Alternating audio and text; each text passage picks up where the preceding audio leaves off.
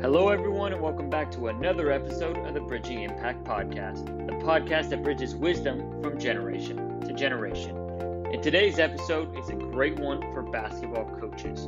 We have Chris Olliver, the founder of Basketball Immersion, basketball podcast, and Immersion videos. As an expert in basketball decision training, he coaches, trains, and mentors coaches to maximize their players' potential and enjoyment of practices and games. Most recently, Chris was head coach at University of Windsor, where he won over 300 games and compiled a 750 win percentage. Wow. And our conversation today is a fantastic one for coaches to dive into around decision-making, team building, player development, and so much more for basketball coaches, youth sports coaches. It's an amazing one. I learned a lot. I'm already going to change some of my philosophies around it. So without further ado, let's dive in. Hello, Chris, and welcome to the Bridging Impact Podcast. I am thrilled to have you on today because I knew once I saw you at Harvard Westlake at the USA Basketball Academy talking about decision-making and sharing some of your thought processes with your daughter, I was intrigued as a youth basketball coach because I've been trying to think about different ways of engaging kids and helping them discover more of their process. So I'm excited to talk more about that in our conversation today. And so with that, our first question we always ask our guests is, what is your definition of impactful leadership? Wow. Let's start off with a really easy one. Well, first of all, grateful to be able to share the game with you, and happy that you had an opportunity to be able to watch that clinic. I'm sure we'll dive into that a little bit more, but about impactful leadership. For me, it comes back to what is learning, and learning requires a permanent change in behavior. I feel the same way about leadership. If it doesn't lead to some permanent change, then it's not leadership. So to me, that's a big thing. And obviously leadership in general maximize the efforts of others, towards the achievement of some goal. And generally that's, as a coach, we're trying to always do that. But if you're talking about impact, then we're talking about it leading to some type of permanence. Okay, talking about some type of permanence. I'm kind of curious. I would love for you to share a little bit more about your journey to how you even discovered this, sort of permanence for your definition of leadership and more of your journey as a basketball coach and thought leader in this space. Yeah, permanence. If we're talking about permanence, we're talking about that my leadership in some way left a permanent imprint or some type of permanence that led to the efforts of others to be able to obviously change or work towards a goal or different things like that. And for me, that comes back to when I was a young person. The thing I valued the most through my education, through my years, having been coached and then obviously moving into coaching as a young person, was that I really valued practical application. To me, a lot of people, we're great as coaches. We can give list after list of the 10 things I need in a player, and everyone likes those on Twitter. They get hundreds of likes and everything like that. But to me, what brings power to the list? What brings some type of energy to the list? And that is what's practical. What does that list actually mean in terms of practical? So I can list the 7 leadership traits of a great coach, sure. But what brings power to it is obviously the application of those things. And that to me is way more important. So, if I'm talking about maximizing leadership or impactful leadership or different things like that, then to me it's all about the practical impact I've had on someone. And that means permanent impact. Permanent impact. And I like this idea of practicality. And now that I'm coming back and reflecting upon when I was able to see you there, and honestly, some of the other, speakers talking about that practicality, I think sometimes as coaches, we do things that either, that look good, right? But we don't necessarily have any practical implications into a game and gameplay. So can you kind of explain more about how you came to this practical application and how you've kind of been fighting the norm of may not always look good? Well, basketball practice and every practice and, even a classroom teacher, it's not a dance recital or a dance performance. It's not meant to be perfect. It's not meant to be this perfect duplication of what you taught them. Because again, we're playing in this open environment where we don't know necessarily what the opponent's going to do. You don't know what your teammates are going to do. And that creates this environment of uncertainty. And to me, it's always been better to practice in that environment and to, as much as possible, represent the game environment in practice, because the more repetitions we get in the game environment in practice, the more likely we're going to have the opportunity to be able to come up with our solutions in a game. And that's a big thing. And this has all resonated with me for a very long time, ever since I did my master's degree. And I sat in the classroom and listened to skill acquisition and motor learning and different types of high performance coaches and researchers talk about this research. And, maybe at the time it was somewhat new, but I mean, this is 25, 30 years later. And I just find that a lot of coaches still aren't necessarily applying stuff that's based on evidence-based ideas around teaching and learning. Right. So how do you give, different, whether it's players or students, the tools to make those decisions? Because I think sometimes when I ask a question to a group of kids at the end of practice, like, what do you learn? They're so used to being told, like, you should have learned this, this, and this. Like, how do you cultivate that, like, their decision-making ability? Well, I mean, one is practice it. I mean, it's like not going to happen without practice. I mean, right. They know any answer. They know any answer because you put them in a situation where they can learn it. And to me, it's better that they come up with their own answer than they come up with my answer. And my answer may be the best answer for them at the beginning, and that's where block practice comes into play, or some type of really organized practice that helps them come up with one solution, or what I call a must in teaching. But the reality is the game is played with possibilities. So as much as possible, I want to get them to the point that they're playing with possibilities rather than musts. And to do that, we need to, you can talk about learning progressions and all the different things like that. I'm all for that. I'm not here to tell anyone they're wrong about anything, but my view of teaching is this, is that I throw them in the deep end, I figure out who can swim or who can swim okay or who can't swim at all, and then from there, you can decide what you actually need to teach and what you need to coach. And to me, like in basketball, that's starting with a lot of 5-on-5 and a lot of small-sided games, 3-on-3, or different things like that. Because ultimately, that helps me determine what I actually need to break down, or what I need to go spend more time on, or what we call reconnections, what I need to reconnect them with to be able to be successful in the things that we're trying to come up with. And those musts help me direct their learning and shape their learning along with constraints. And then what that leads to is hopefully them having figured out the must, and now they can have a possibility, either this or this, or either this or this or this.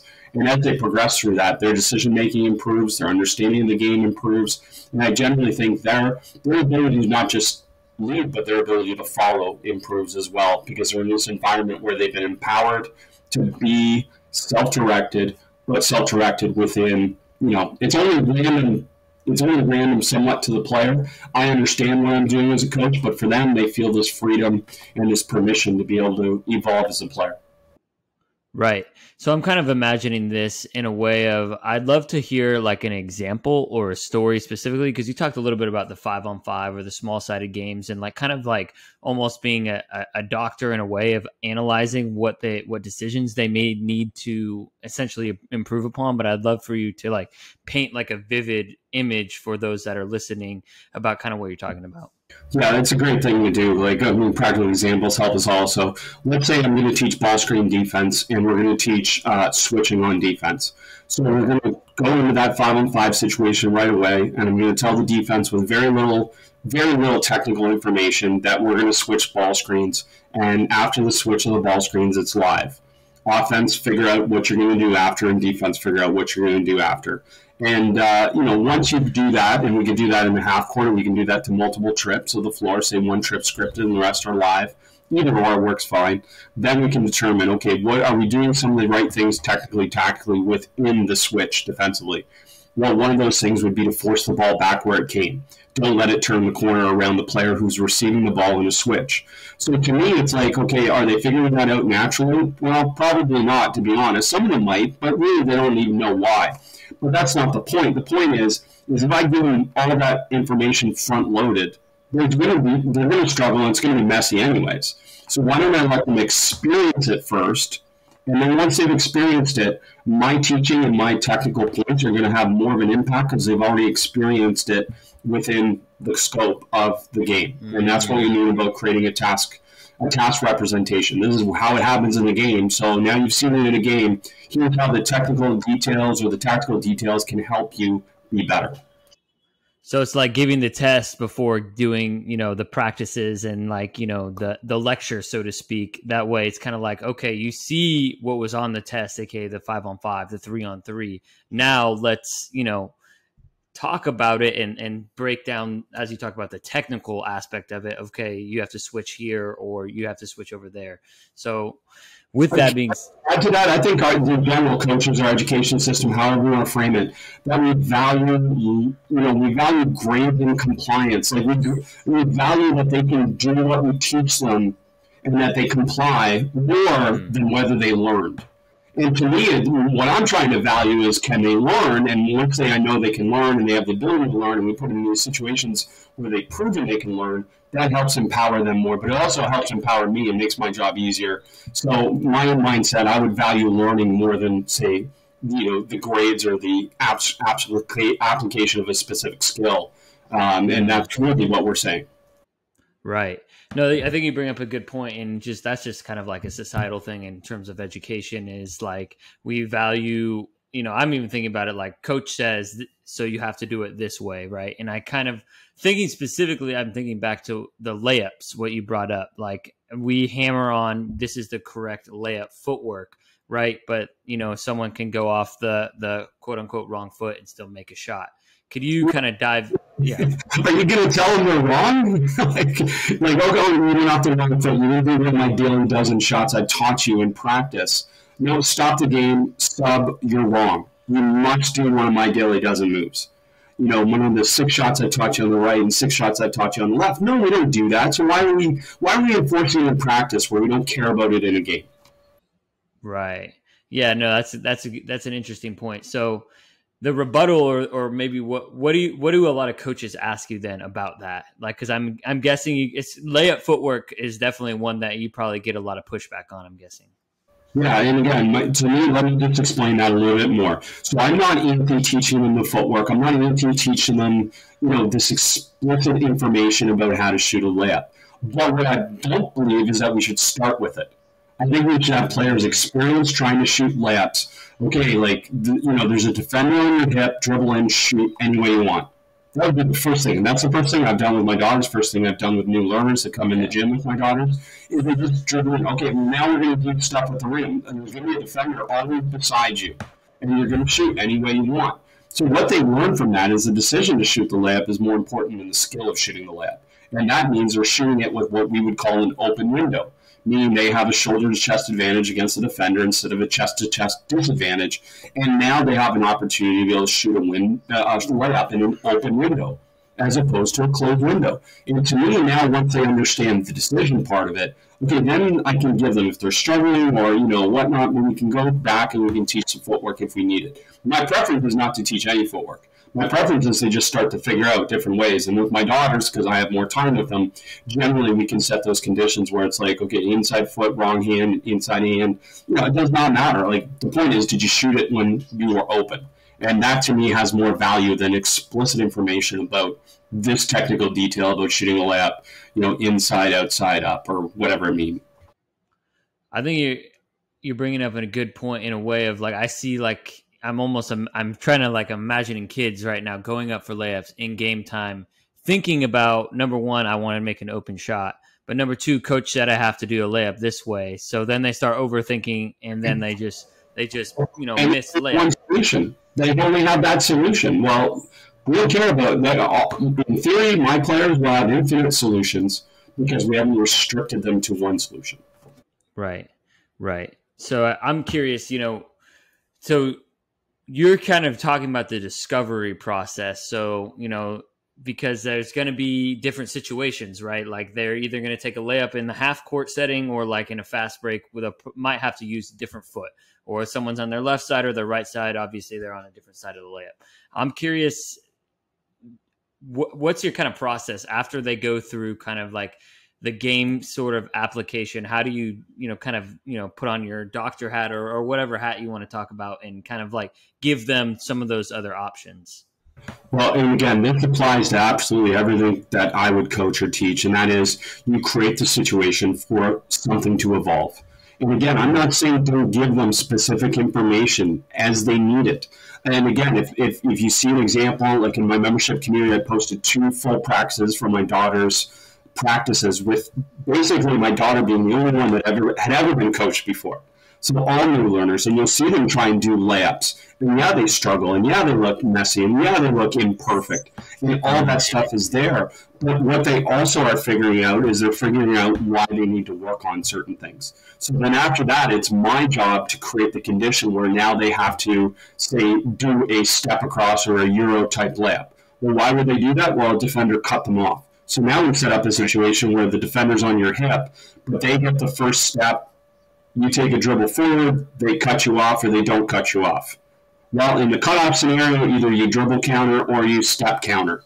Well, if they don't cut you off, then you still have shoulder to chest and you go. So you create the condition for the skill to evolve. And then from there, obviously, if a certain player is struggling, then I will go spend some time on air with them on, hey, this is actually what we're talking about with the footwork. Again, I'm not saying on air is wrong. I'm not saying block practice is wrong. I'm not talking about these. This is just all happening in this ecological approach. But what I'm saying is the art is trying to figure out, create the condition, and the skill will evolve or the skill will be shaped. And of paramount importance is the decision, which I think, Justin, a lot of traditional teaching focuses more on the skill, the biomechanical skill, because skills are a decision in my mind, but the biomechanical skill instead of the decision of actually whether I should shoot the open layup or not. Okay. So you are almost, correct me if I'm wrong, you're kind of like, I think, flipping kind of the model of like, instead of teaching skill, you're teaching decision, now skill. Absolutely. And again, I'm thinking about what's harder to teach.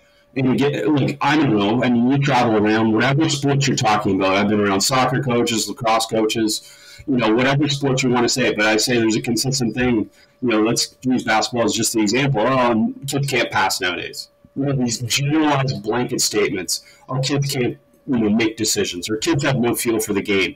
Well, my argument is because it's not the kids, it's how we're teaching the game. And we're teaching the game, instead of them having a lot of play opportunities, they're playing a lot of structure at a very young age, and a lot of structure in terms of initial teaching, where we feel like they have to perfect the layup before they can use it in a game.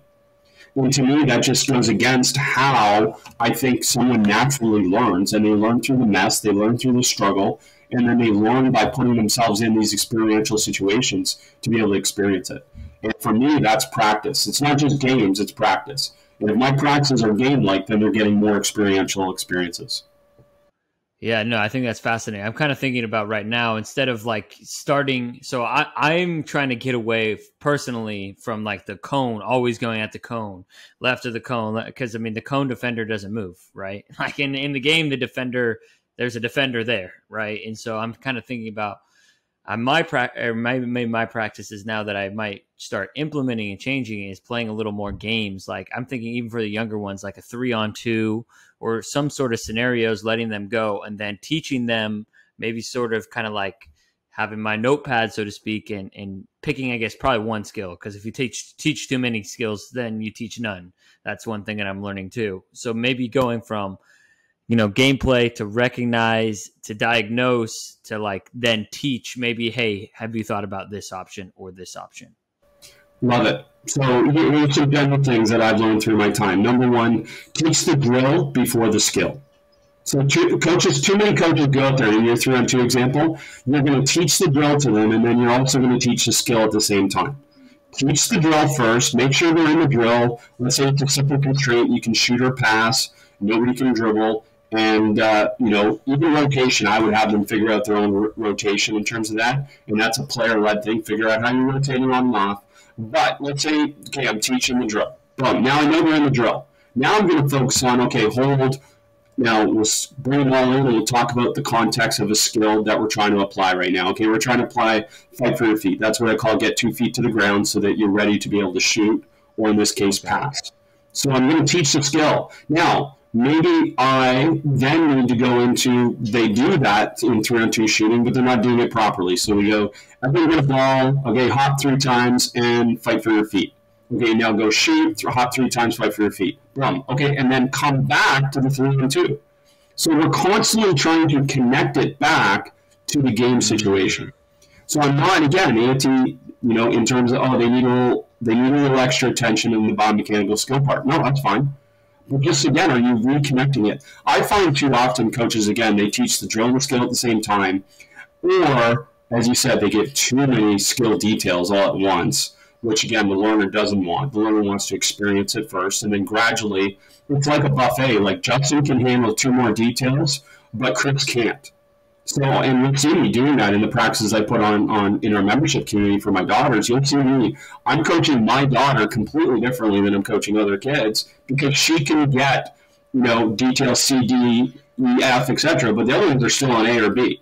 And that's okay. That's normal too. And I think we try and, it's a coaching clinic in practice. But what we know is practice is not a coaching clinic. Practice is about the players. And the way Justin and I would talk about basketball would be completely different than the way we would coach basketball. Right. So I have a good question for you in terms of something that I want to know more about is, you got, and this is almost every team has a different skill levels. If everyone is the same skill level, you must be coaching robots or something. And you talked about your daughter, you obviously just have a better relationship. You work all the time with her, but you have some of these, other players on her team that just they're at A and B, they're not at letter J yet. So with that, how do you coach and, make sure that they feel included and heard and create practices that everyone is like involved and engaged in, but they're at different skill levels? Well, I want to normalize it. Like, we're not trying to hide it. Like, why is my daughter better than you are at basketball right now? Because she's played more. She's practiced more. She's put more effort into it. So to me, it's like we try and hide that reality, but it's saying, well, bring it out in the open.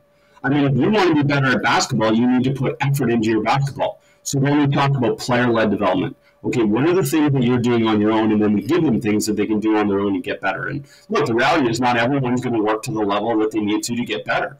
And they're not going to do stuff on their own. But that's fine. I mean, that is the part of it that is a struggle for a coach. There's no question, because we want them all to be good. We generally do. So we try and create player-led conditions for them to get better, and then we try and normalize the realities of it. And that's another thing that I talk about. I'm saying, like, these are realities. Like, I'm saying, hey, if I'm talking to a girl who's, small or short, then I'm going to say, what's your reality? Well, I'm short. Okay, well, that's not a weakness. That's a reality. And I think too often we paint things as weaknesses rather than realities. And it's like, how do you learn to solve problems? That's your reality. Well, I had a great 5'9" player who was one of the all-timers at the University of Windsor when I coached there as a college coach. And over the time I coached him, there was another great example that really confirmed my philosophy is if I tried to pigeonhole him and say, you can't jump to pass, or you're not allowed to pass around, with one hand, or different types of musts that coaches put, or limitations coaches put on players, he would not have been able to solve problems as a 5'9" player. So to me, instead, I want to create freedom. And how do you create freedom? You create freedom with permission. And permission leads to creativity. Permission, creativity, freedom, all those things go together. Permission, creativity, freedom. I think that's a good one for coaches to write down, because I totally see what you're talking about. Like, you must do this, you must do this, you must do this. You're totally, pigeonholing them. And that you're talking about a college athlete, right? He understands, he has multiple decisions. Like, when you're young, there's really only a few decisions that you have because you have less experience in the game. So I think with that, what are some of the other, kind of mistakes, or not necessarily mistakes, but just, things that young and new coaches should work on? Well, this concept that you're bringing up is great too. Like, I think a lot of college players have gotten better despite the coaching. Like, they're growing up in those environments of must. But I think what they figure out, whether it's internally or externally, they figure out is, okay, the coach wants to control me in practice, but ultimately he's not going to control me in the game. And I really find that. Now, unfortunately, there are a lot, and I find that a lot with female athletes, that they do get controlled in both senses, because they're less likely to kind of say, F you, I'm going to go make a player, I'm going to go do this. And there's a lot of players, male and female, that get limited by that compliance part of it. So to me, that compliance part, that controlling practice, does carry over to games, but the best players rise above it and get beyond it. And ironically, they're the ones that the coaches say, oh, they're just making plays. And it's like, well, they're making plays despite how you've controlled them in practice. So that type of thing is really important.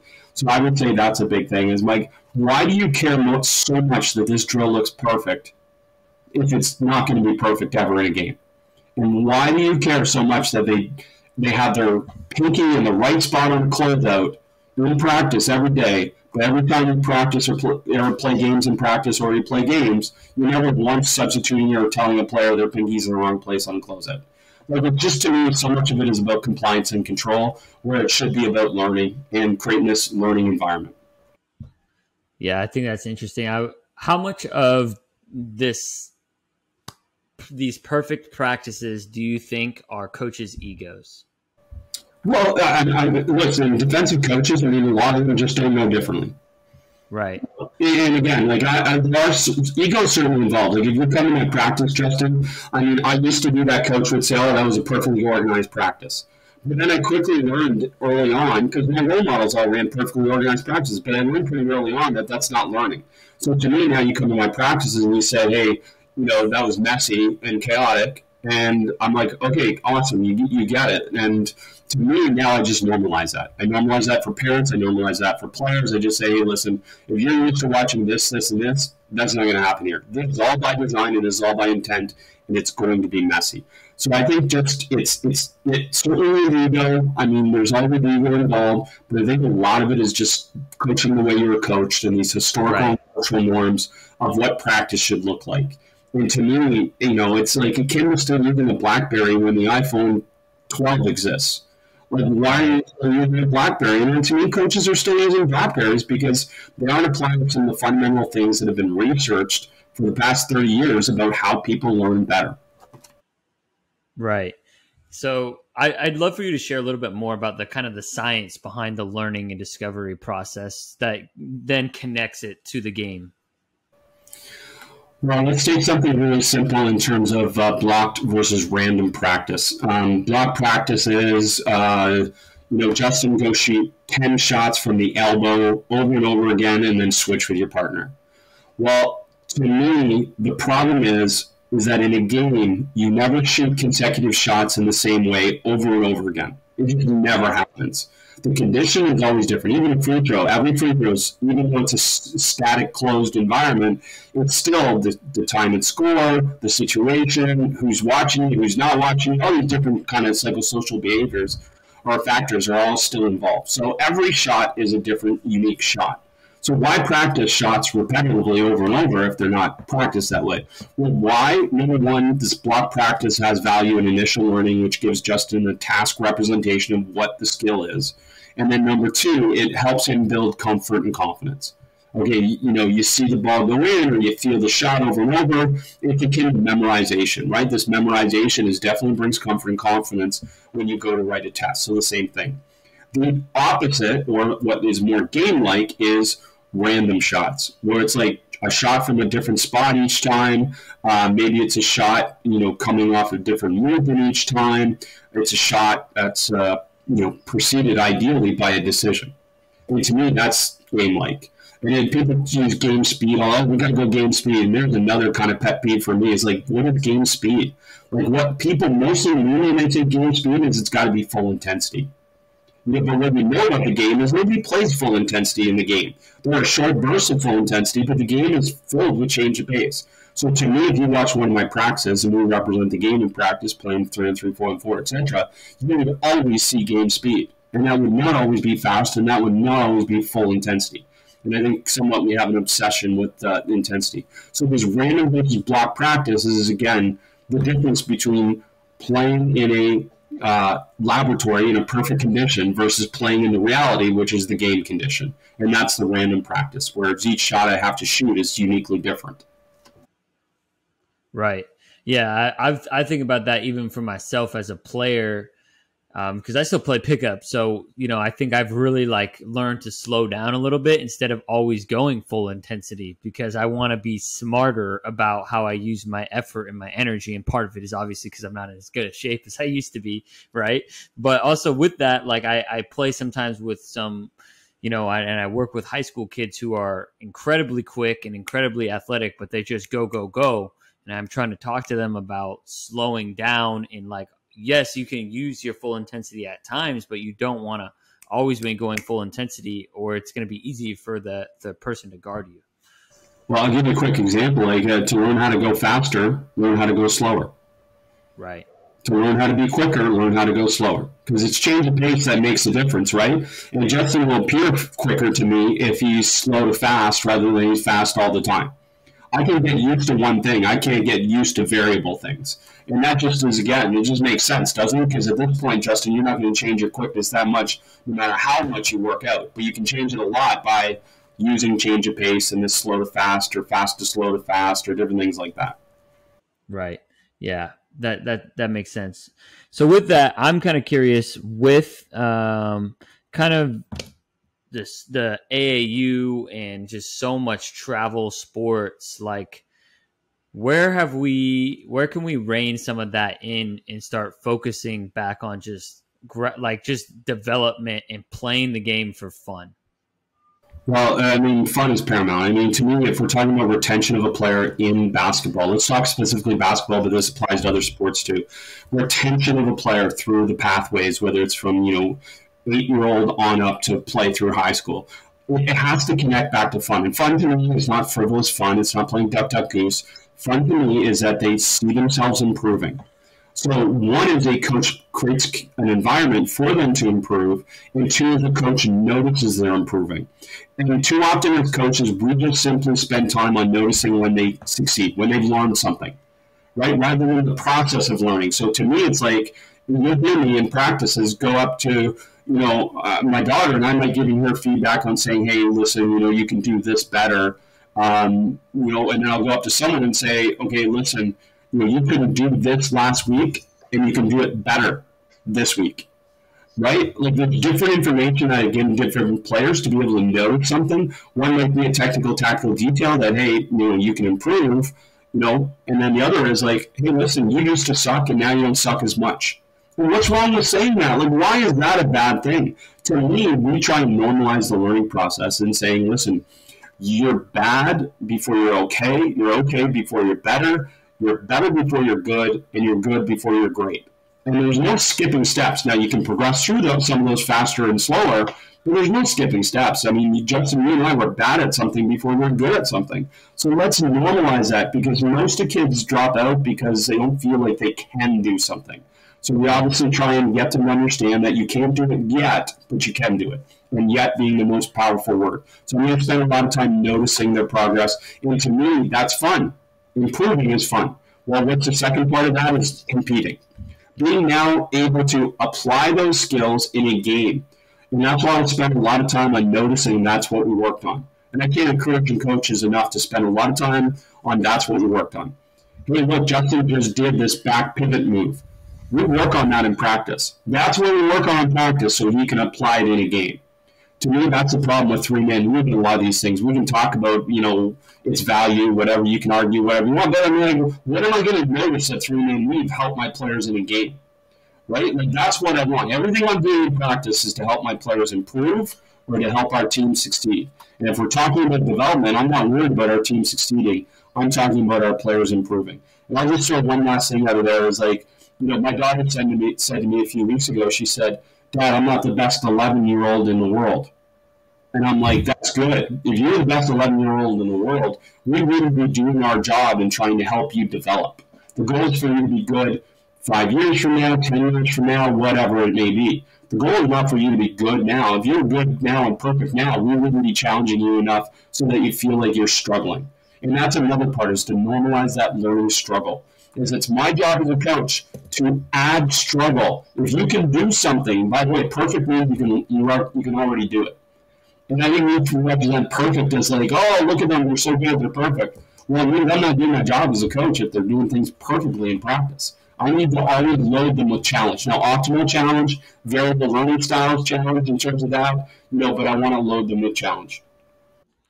I think that's a good place to go next in terms of like this long-term development versus like AAU. I want my kid to be the best 12-year-old and like, on all the highlight reels, YouTube, whatever, right? Like we want to like optimally challenge our players right now. So for those that are, some of them maybe like, if I'm a coach and I have like a top 3 or 4, guys or girls on my team that, seem to like sometimes be cruising through practice, how do you kind of like schedule that optimal challenge for them?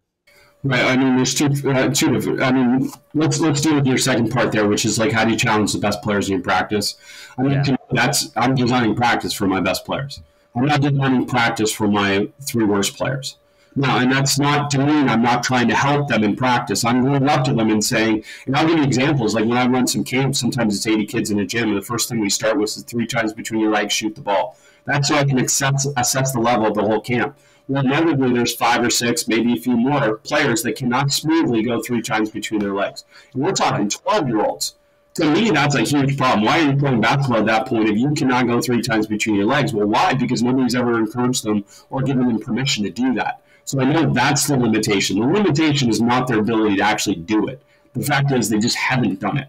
So in the course of 3 days at a camp, they're going to be able to do it. And I'll go up to them really early on as we're doing that and go, you can probably notice that most people can do this, and you can't do this yet. Stick with me, struggle with this, fight for your learning, and you will be able to do it after 3 days. And almost without exception, every single one of them will be better after 3 days doing it.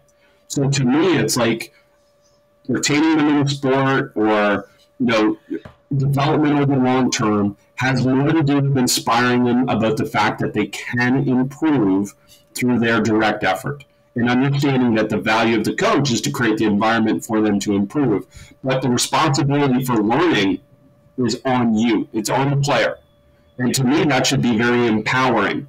And I think too often and again, look, coaches are valuable, teachers are valuable, parents are valuable. Don't get me wrong. But, for example, I'm not a motivator. I can't possibly motivate Justin to get better at basketball. Now, I can create an environment for Justin to get better at basketball, but the motivation is his. And to me, that's another part of this process in terms of those things that you talk about long-term. My focus on long-term is to inspiring them, one, that they understand they can learn and that they're capable of learning and improving, and then 2 is noticing that so that they keep wanting to go in this environment of getting better. Right. Because improving is fun. And that's why in a healthy way, right? Because you don't want to be the person, I guess, let's say you're one of the, I rode the bench in high school, but I was competitive at least. I was maybe the better or the okay at the time. And, I had my good players, it was only a few apart. I wasn't like a freshman playing on varsity where I'm at, I pretty much suck, and then that's so debilitating and I don't want to do it anymore. It's just about creating that environment of kind of levels. And I'm guessing, right? I'm thinking about I listen to a lot of, different podcasts talk about oh, coach, you need to, plan out your entire year. So for you, I'm curious, how, you're no, I can already see it. Possibly predetermine what they need to learn. Right. To me, okay, this is just, to me, that's ancient history, that type of thing. And again, that comes back to our ego. Look at all the planning, look at all the effort. Okay, go through all that. But then throw it out the window when you go to that first practice and actually determine what they need to learn. Because why am I going to go in and predetermine that they need to learn how to jump stop if they can already jump stop? To me, that's my ego saying this is a coaching clinic. It's got nothing to do with the players. If it's about the players, then I'm going to create, and can I give you a quick example here? Please. So after I watched my daughter play on her first team, she was a 5th grader. Because of COVID, she had some delays when we moved to California, so she didn't play on the team for about a year and a half until school got back in. She played as a 5th grader on the 7th, 8th grade team. And to me, the proudest moment was that every time she caught the ball and she was in range and she was open, she shot the ball. She didn't make many, but to me, that limitation on her, right, not being afraid to shoot. The decision is more important than the skill. That'll help her develop in the long run more than anything. The other part that I took away from that experience is watching how many loose balls there were. How many just 50-50 balls there were because players, couldn't dribble as well, couldn't pass as well, couldn't catch as well, couldn't rebound as well, and all that stuff. So the first practice I had with her group after watching that, we went in and we worked on just simply Justin and I are facing each other. Somebody drops a ball, and you have to Z the ball. Instead of pulling it right to yourself, you Z it. That means you form a glue with the ball so that if Justin's trying to reach in at the same time, I'm stronger. So if I predetermine, okay, I got to go in and teach a dribble, jump stop, pivot, pass, blah, blah, blah, then I'm missing one of the most key elements of that age group, which is, control the ball. Possession is obviously incredibly important. right? Possession over position is something that we value more than anything. So to me, that directed everything. And my season plan would not have had that on it, and I couldn't have accounted for that if I didn't have my mind open to the possibilities of what they need to learn rather than what I need to teach them. Yeah, you can't predetermine. So for me, like I'm coaching Frostoff this fall. This is my first, high school job. Like I have no idea, like, cause with Frostoff, it's not like varsity, who's coming back. Like I have no idea who's going to be on my team.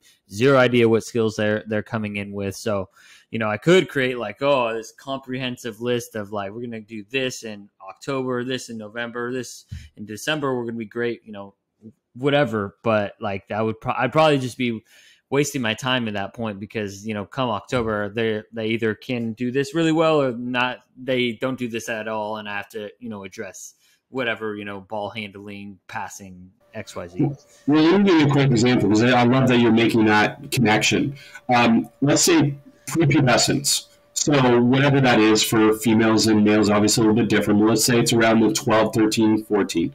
Okay, if you ask my daughter right now when she has to be good at shooting, she'll say after 14. Because I'm like, okay, now that doesn't mean we're not working on shooting, but to me, her success at that younger age has more to do with dribbling, passing, ball handling than it does with shooting. Well, almost every coach prepubescence would have shooting as part of the practice plan. So to me, instead, we spend zero time on actually the biomechanical skill of shooting in my daughter's practices. We spend time on the decision about whether to shoot or not. We don't spend any time with the actual biomechanical skill of shooting, because to me that's a post-pubescent type of skill to perfect, because a lot of it has to do with your body and your movement of your body and the flow of your body and all the different things that are going to change anyways when you get to pubescence. So if you showed me, hey, when you talked about that AAU example, my son or daughter is the best 11-year-old shooter in the country, I'm like, cool. I hope that someone's going to spend time with them after they hit pubescence, and then we'll see what they're going to be after that. But our foundation is okay, but let's be honest, things change quite a bit over the long spell of what you're calling development. And that's a great example of a rising ninth grader. Like, man, you can have such a diversity of players in that group that you couldn't possibly say this is what they all need. Right. Yeah, and I think that would be my own challenge as a coach because, we have those challenges as well. Like I am already a better coach than when I started when I was in college, like going straight from player to coach and just yelling out orders and them having no idea what I'm talking about because I played varsity and I'm coaching middle school rec ball, right? So with that, that'll be my own challenge of learning how to do that and meet them where they're at. And I think that's probably part of the process as a coach as well. Absolutely. It's a big part of the process, and it's okay to question yourself as a coach, but it's also okay to be able to spend some time with things that you know. And that's the thing. Like, if I'm creating the environment for my players, I'm going to create the environment where I'm going to coach things that I know. And to me, it actually simplifies the process, especially if I'm coaching youth or focusing on development like you would be with that ninth grade team. Like, if I'm focusing on development, then it just helps me create a better environment where I'm not worried about teaching them 50,000 things. I'm teaching them the things that can help them have the best experience playing basketball. And to me, skill equals confidence. Skill equals confidence. How do you help a player become more confident? You help them become more skilled. I mean, the most skilled players are confident because they have the most possibilities, they have the most solutions. And to me, that's the constant connection I make back for players. And you'll hear me say that. And my players, like, if they've been to one practice or they've been to 7 practices, they will be able to tell me, hey, why are you trying to get more skilled? They'll say to be more confident or to have more fun. And both those are good answers, right? Because I want them to have more fun playing basketball. And the only way to have more fun playing basketball is to be more skilled. So why are you going to spend time on your game on your own? Why are you going to work on your dribble when you're not at practice? Because you get more skilled, which gets more confidence, which allows me to have more fun. That's the most important connection for all players. I think that's a great place to leave this off on, and I think really wrap up kind of what you're talking about and with the decision making. Talking about, like, at the end of the day, confidence, fun, and skill, they kind of all overlap, and they're all kind of building upon ourselves. As we go along, we play more, we learn how to make better decisions.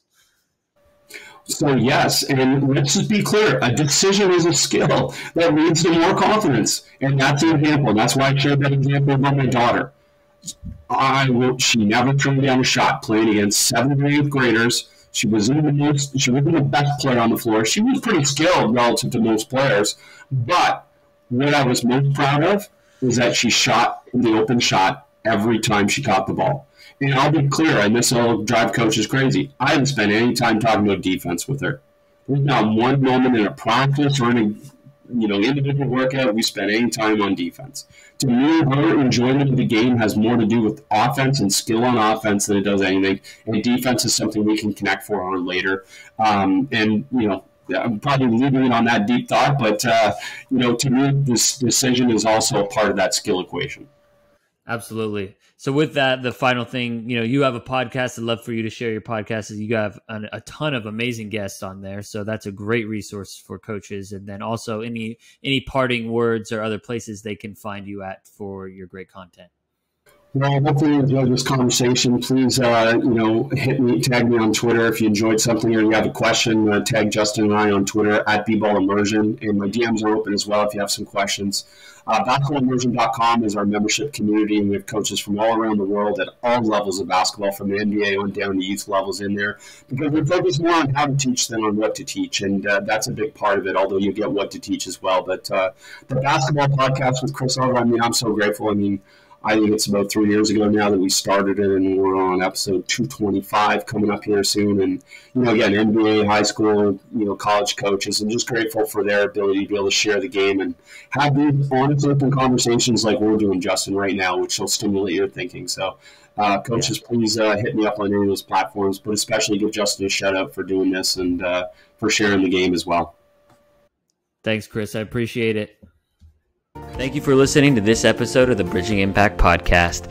We'd love it if you would like, subscribe, leave a comment and a review on whatever platform you're on. It's the best way to help us grow. We appreciate you for doing that. We'll shout you out on social media. I'd also love if you connected with me on social media. Let me know your thoughts. And this is why I do it. I want to share knowledge and wisdom from experienced leaders to people like yourself and myself, so we can have this dialogue and move forward and make an impact on the world. So stay tuned, stay subscribed. Cheers.